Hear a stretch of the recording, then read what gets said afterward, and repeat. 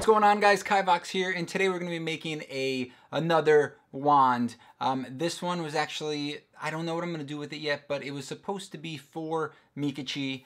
Somebody recently asked me if I had made her a wand yet. I said no, but then I had shown her all the ones that I had, and she was just like, nah, I'm not really feeling any of those. But then I came up with a design that she actually liked. I don't know if she's going to actually want to keep this or not. It all depends on how it comes out at the end, if she likes it, because I kind of strayed away a little bit from the design like I showed you guys in the previous video. I kind of adapt things as they go based on what I can actually make, and sometimes my my drawings are a little bit too ambitious. So sometimes it doesn't come out exactly the way I want it to, so I have to make little adjustments. Before we move on, there is some other news that I've been working on.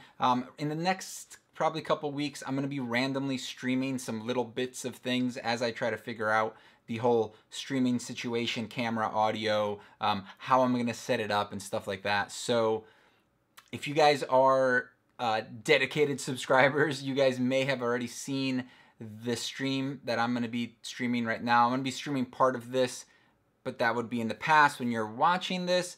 So it doesn't really matter, but look out in the future for possibly me streaming out some different things that are gonna be coming up in the future. So let's move on to what you guys are probably here to see. Yes. Recently I drew this wand and I was like, all right, this one's a very detailed one, so I gotta throw it on the computer, gotta trace it so I could print it out. And I kind of had to play around with the size of it and the different shapes of it a little bit just to get it the way I wanted it to look. So basically what I usually do is I print out a couple of different shapes and things like that, and I squish them a little bit or make them longer or make them thicker this way. As you can tell, these are all three different ones, same design, but just different proportions and stuff like that, because I try to find what's gonna feel better or what's gonna look better when you transfer it over to real life. So this is a good way to kind of plan out how it's gonna look, print it out or draw it the life size if you're trying to just kind of scale it properly to the size that you want.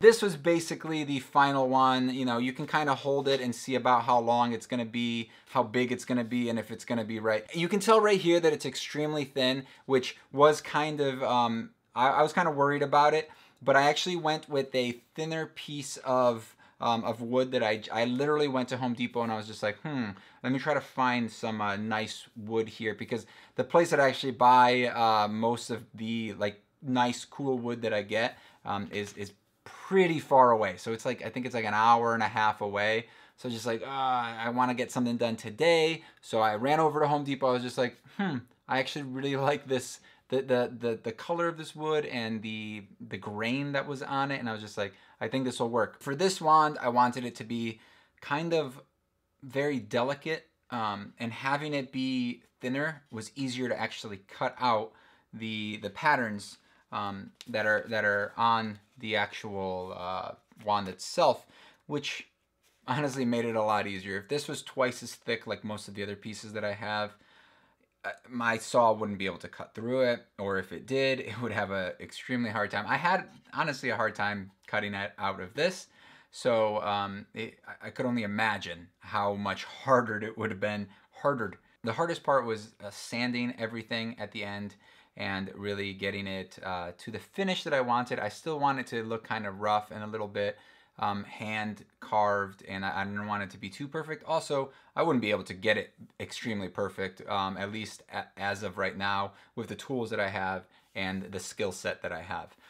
So I got it to what I was happy with, and I think it came out pretty good. We're actually going to be doing something. We're going to be painting this, changing a little bit of the color, and I know that some of you are probably going to like it the way it is, or maybe a little bit if I just put a stain on it.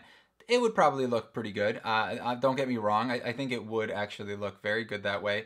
But I want to try something a little bit different, a little bit like I did with the twin wands that I made before, the purple one, where I'm gonna add some acrylic. I'm gonna do a little bit of dry brushing on it, and hopefully it comes out good. I mean, it should come out okay. It should come out good, and hopefully you guys like it. Let me know down below if you guys want me to continue to make videos like this. And if you guys end up liking this video, make sure to smash that like button. Subscribe to the channel if you haven't already. Leave a comment down below. Let me know what you guys think and all of that. So let's get to painting this, I guess.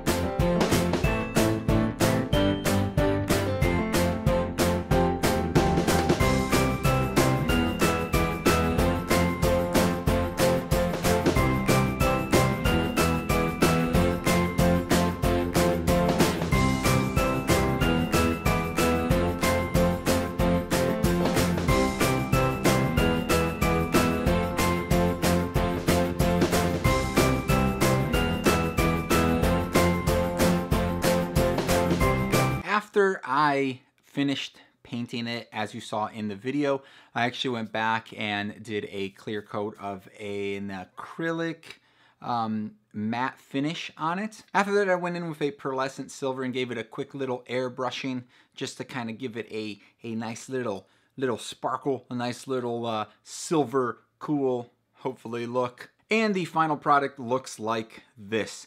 I'm pretty happy with it. I think the finish on it actually looks really, really good, and hopefully you guys can actually make it out in the video. But there is a bit of a metallic look to it. I definitely think it came out icicle-y looking, which was kind of the idea. I was going for that. Meekachii actually said it looks a lot like the Corpse Bride, which, yeah, it does. It has a lot of that that Corpse Bride skin color / her dress is also like a white and this cool blue color. Again, I'm very happy with the results.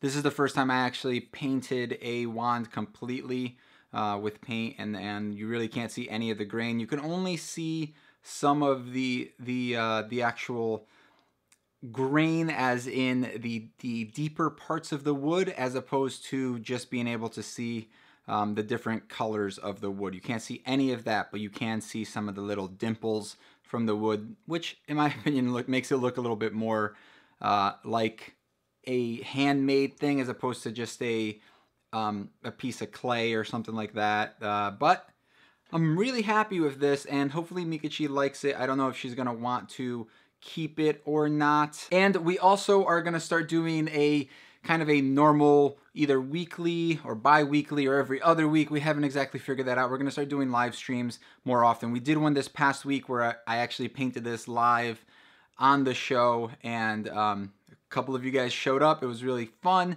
and I really enjoyed it, and I hope that you guys continue to come back and we can make some more cool stuff together. And if you guys have any ideas for any live streams or future videos, make sure to leave them down below. And I hope you guys enjoyed this, and I hope you guys think it looks cool. If you guys have any creations of your own, make sure to leave a comment down below with a link, or tag me on Twitter or Instagram, because I would love to see them. And also, let me know what you guys think about this wand, and there's probably going to be some pictures up on Instagram and possibly Twitter of this if you guys want to see some closer up shots and stuff like that. But I think it came up pretty good. I hope you guys like it. Thanks for watching, and also check out those live streams, like I said. Thank you guys for watching. Make sure to subscribe if you guys haven't already. Like the video if you liked it, and I'll see you guys next time. Bye, bye, bye.